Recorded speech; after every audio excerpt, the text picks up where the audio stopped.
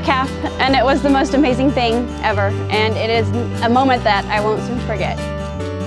In the next minutes, hours, days, we will look for the calf to grow stronger and stronger in their swimming ability, and we will also look for mom to help the calf learn to nurse, and they nurse strong, and it's just an amazing bond that Takara has. It's still early, and there are a lot of important landmarks that the calf has to get through. It looks great. It's even moving away, looking along the mom's body, swimming off a little bit on its own. Respirations are strong and healthy. Everything we look for is doing well at this point.